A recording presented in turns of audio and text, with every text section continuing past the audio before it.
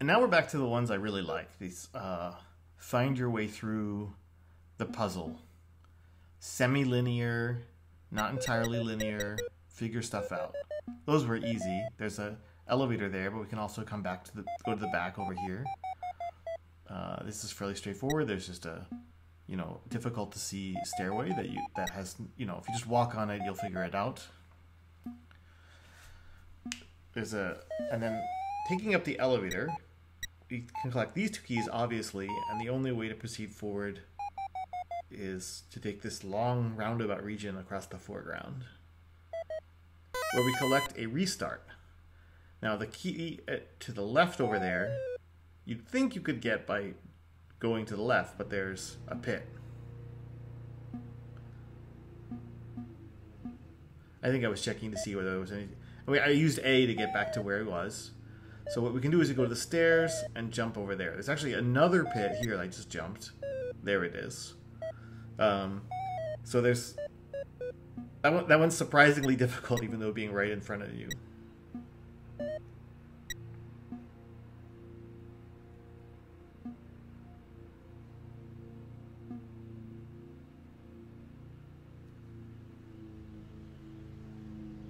I'm talking about the pits, I think. I don't remember.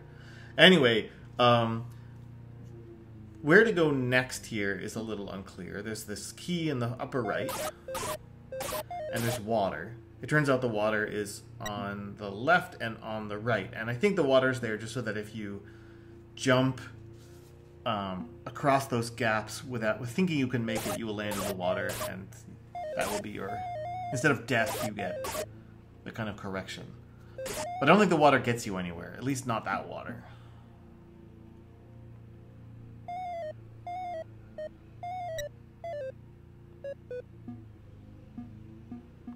I think from here, you can't get back up onto the steps. But you can get out.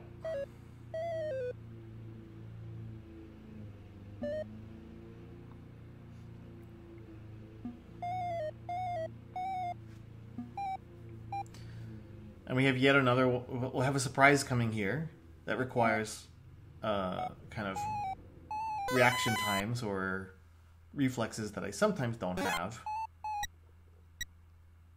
The mushroom lets us jump across the two distance. And if we go all the way down, we can get that key at the bottom. Although it's not quite clear how to get out. But there's a step to get us out. So we can just climb back up again. How to move forward from here is to use the mushroom to its full power.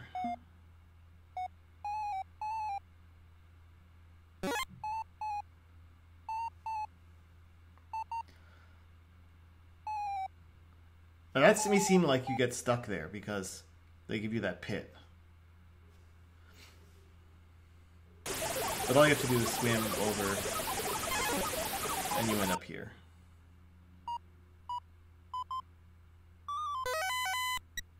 There's yet another pit. I don't really know why that one. I guess maybe you were 3 high, so you needed to get down. Feels like I could have just put a stair in.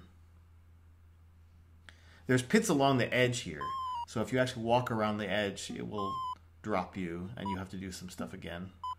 I kind of find it amusing the way we end up walking around the score here.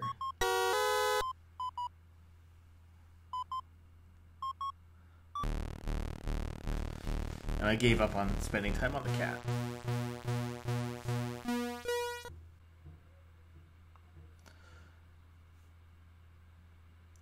This level has a few tricks. It's mostly straightforward. Mostly you can just jump from square to square on a meandering path to get up to the top where the keys are. However, the upper right key is, it's not clear how to get the upper right key, and I misremembered how to do it and was stuck on doing it this way. I was just thinking, I must have jumped when the elevator was too high, which is a thing. Sometimes you have to jump when the elevator is lower. But that was still not the right thing to do.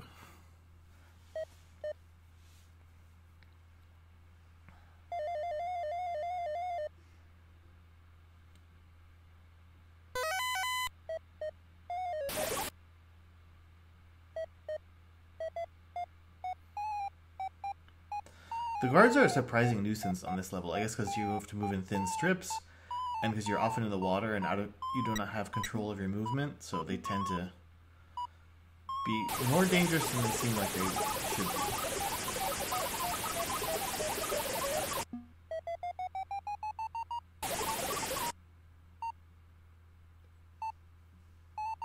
I'm still thinking about how to get to that key on the upper right.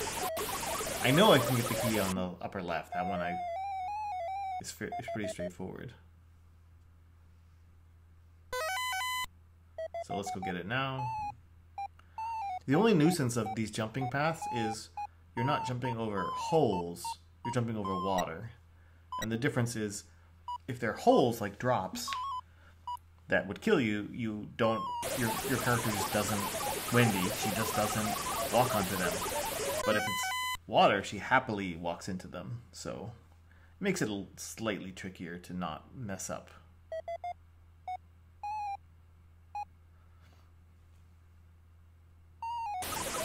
I'm still pondering how to get to the upper right hand key.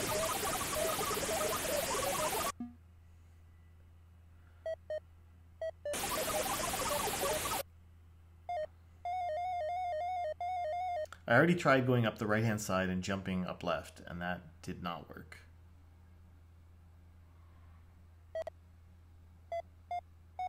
But, you know, maybe I didn't do it right. Let's try it again. That's really what those towers of water are for.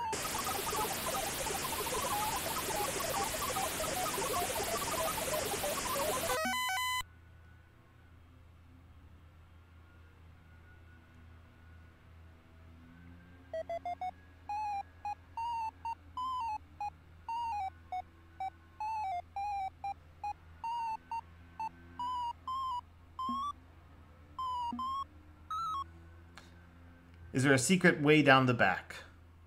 No.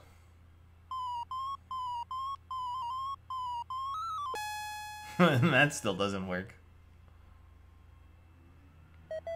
So the answer is, there's an island in the water in the top mid-back that it's hard to see. But if you jump to it, you get there. It's not very difficult, but it does require trying stuff that you can't see.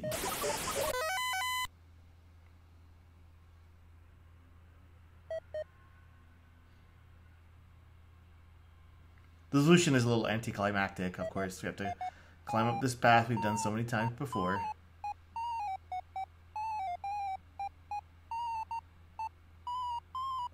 And finish.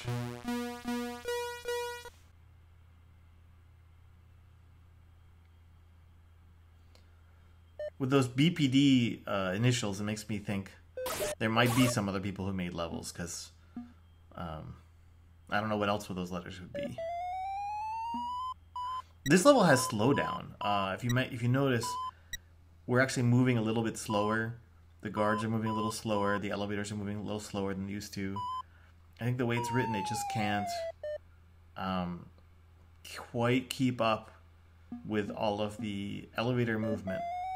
I don't know how, its loop works. The most surprising thing about that is it gets faster as you collect keys. So somehow the turning the keys on and off is taking notable time in the CPU loop. I thought somehow there'd be some clever hack for doing that quickly, but my Commodore 64 programming skills are almost non-existent. I was sure that you could get to that key from some place in that. Well, whatever. I remembered incorrectly how to get to the key. I don't think I ever figured out the correct way to... I don't remember if I... Oh, it has a... Right, I did figure it out later. That gets the key, but also kills you. It's not the right way. There's a stairway hidden behind... that tower I'm about to go right now. I have no idea why I did that. I think I was testing Right. Is that the way to get to that tower? The answer is no. That is not the way to get to that tower. I took a save state, so I must have expected it was wrong. Maybe I was showing people that it was wrong, but whatever.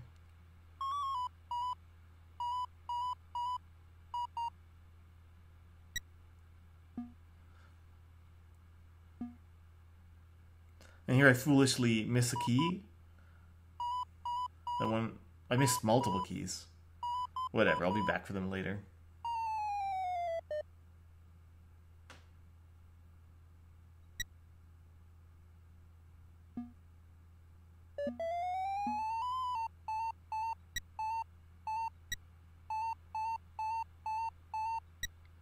The guard I'm right on top of can't get to where I am. It looks dangerous, but he has no way to come down to that location.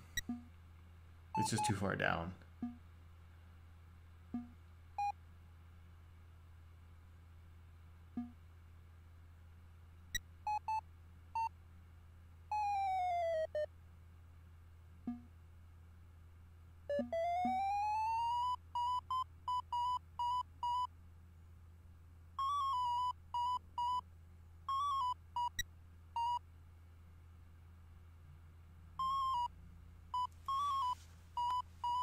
So I got 2 keys left, and there's no clear way to get to them. All the 4 elevators towards the bottom of the screen we can get to don't seem to lead there. But there is some water here. And if you jump into it, it takes you up a little water stairway. You can maybe hear the tones rising. And dumps you over there. It's a little weird, but you know, hey, maybe not for this game.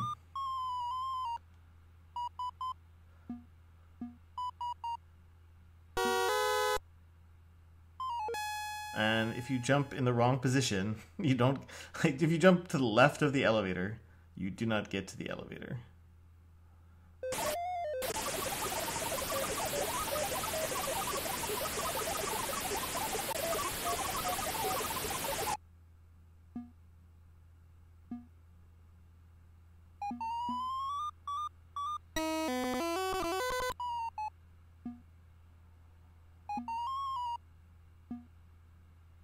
There I am, judging.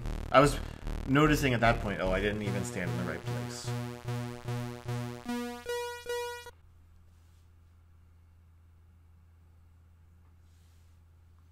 One ways is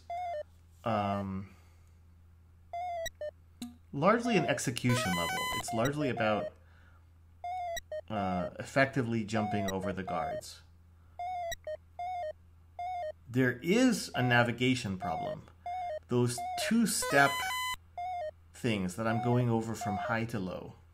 If you attempted to go over them from low to high, you would jump onto the low spot and be presented with a too high thing that you could jump over, but you'd land in the pit beyond. So that would not succeed at traversing.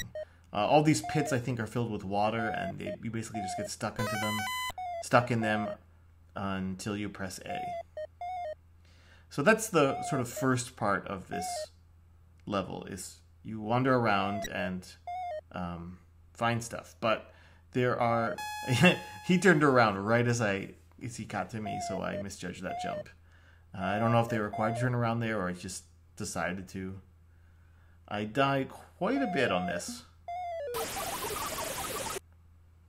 Part of the problem is, you know, the intersections are relatively few, and you have to spend a fair amount of brain power on trying to figure out where you can go.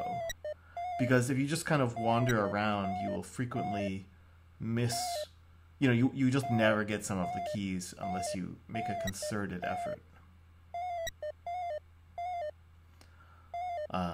Of course, if you've played the level many times, there's a respite, which is, you know, you memorize what are valid flows, like what are some, you may, maybe not the whole thing, but at least how the level tends to work, and then you think about the paths you can take less, which in turn lets you think about guard position and jumping them more. I have no idea why I turned there. Because if I had gone left, I would have started... Oh, right, because the final few keys on the northwest, southeast, upper left, lower right direction, I know I can get all the way to the exit. It's this one key that I'm going past now that I don't know how to get to, and I'm trying to figure out how to get there. That's the difficult one, or at least the one that's not obvious, the one that's not on the way to the exit. So what I end up start doing is I say, okay, I need that key. Let me work backwards. I'll draw the lines so I get to an intersection. Oh, well, how? Okay, that intersection. How do I get to that intersection? And I start trying to find lines to draw backwards from there. And in the process of doing this, of course, a guard comes along.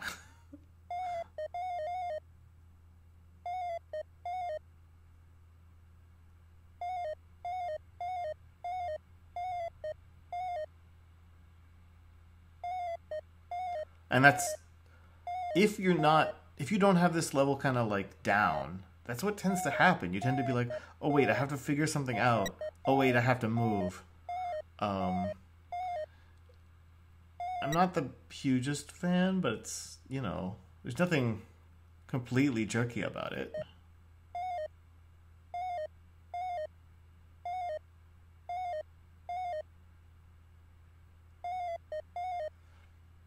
Of course, there's not that many paths. They're just kind of hard to see. So, it's moderately effective if you just remember your choices and make different choices.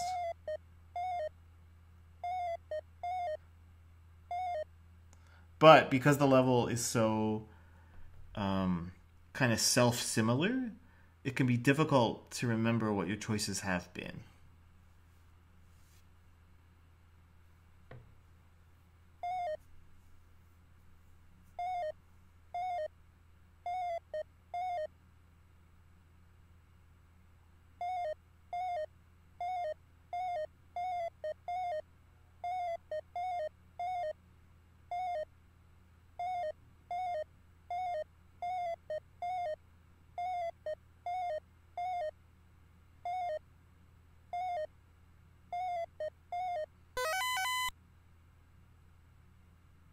So the right answer is to go right, and then when I get to the next intersection, go up.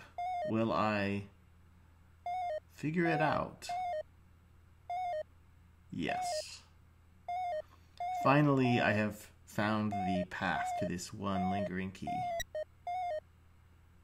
Getting to the end is easy. You want to go to the upper... You want to go upper left on the lower half, and... You know, it loops around... continuingly narrower. So all you have to do is be on from the lower left from the lower right to the upper left on the lower half of the meridian or whatever. I don't know. You can see how it loops around. You can see the general pattern. So long as you agree with the pattern, you'll get there.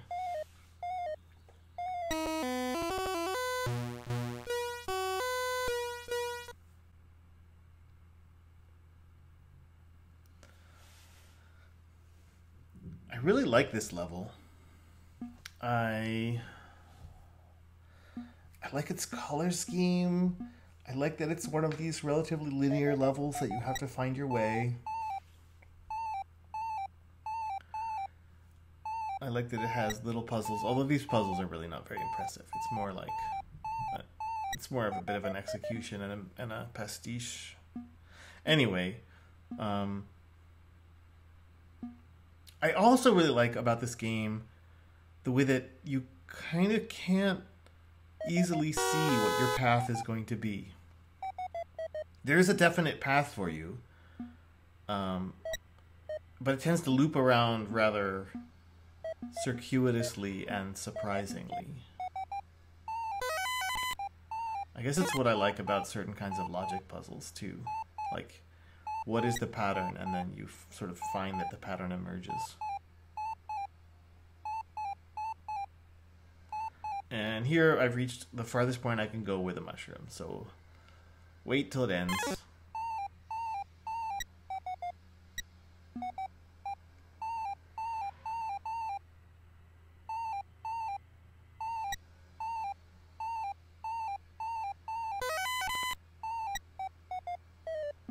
And there's a bit of a screw job with that little, drooping thing there.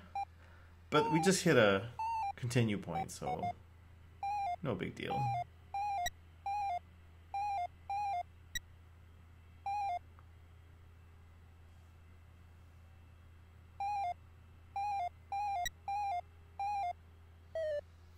The further I got through this playthrough, the more I realized they really expected you to use these continue points.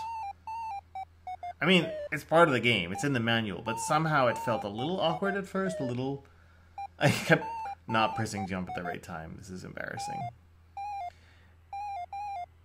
But at first it felt like a little cheap, but then pretty quickly increasingly rather, and I don't know if quickly, it became clear that this was an expected aspect of the game.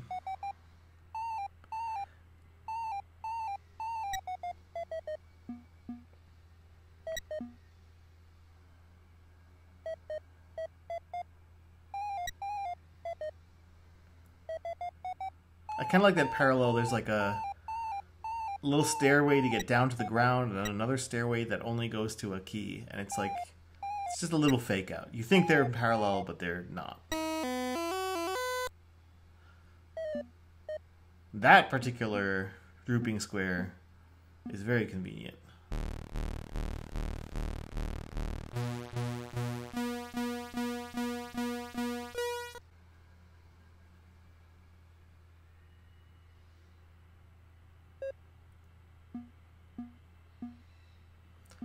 This level, while I try to catch the cat, this level is on my shit list. I give it like 2 out of 10 stars, something like that. It has multiple problems. One of the problems is there's a lot of water, and you have to spend a lot of time in it, which means you have to hear the water sound a lot. Which is really not a nice sound. It's also a maze, and I don't really detest mazes when you can make any sense of them.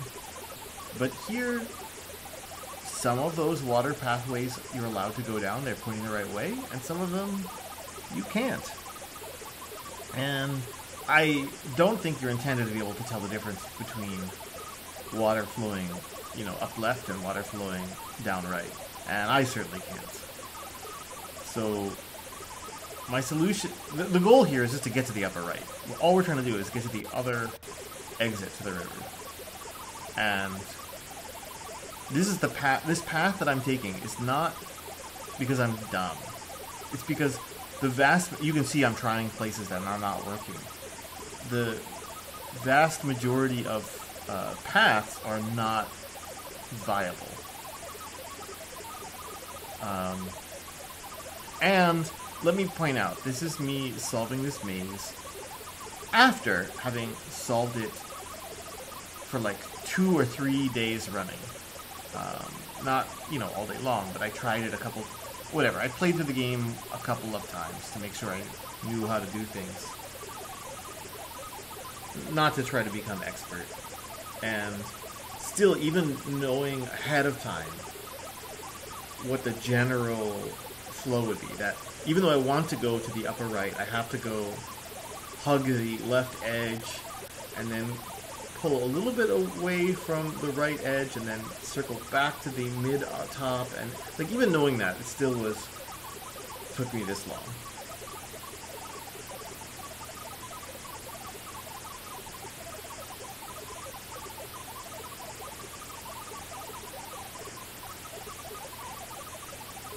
Because they're effective dead ends, and you can't see them. And on top of that, not only can you not see the dead ends, it's common that you're not really entirely sure whether something works or not, because if you're in the right-hand side of the river, it flows forward, but if you're in the left-hand side of the river, it flows backwards, typically, like traffic intersections. So depending upon how exactly you move, and the river also kind of spins you around in the intersections, so it's possible to sort of try to go a direction but be on the wrong side. And if you're not being very attentive, you could be trying to go the right way and think it's the wrong way, think it's a dead end.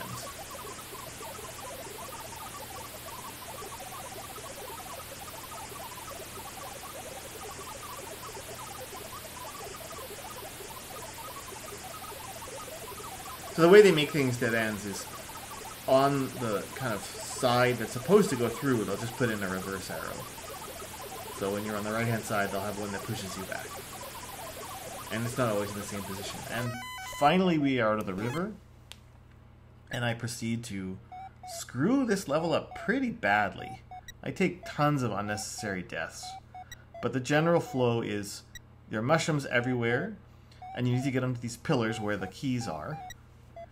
But they tend to put the pillar facing a pillar, so you can only sort of...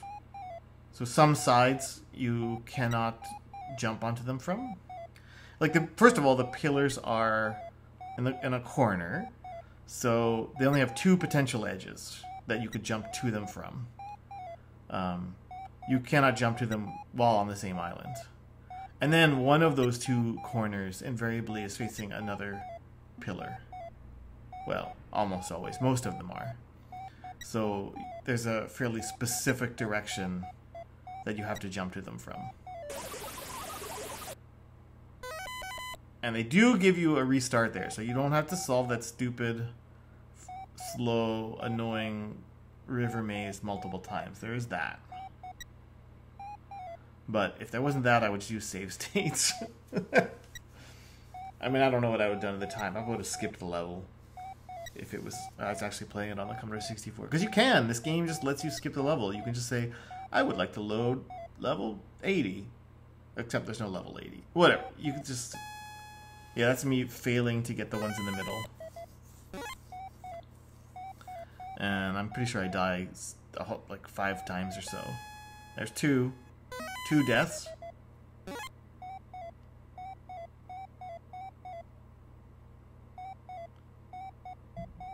Oh, and then I screw it up. I don't even get the key. 3 deaths.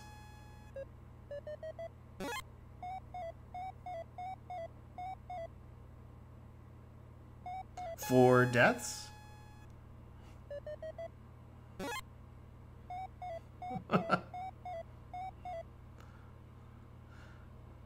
He's not entirely predictable.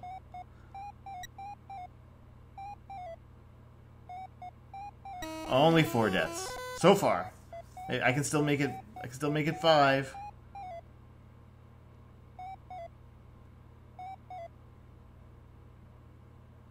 I'm having trouble figuring out how to jump into the river.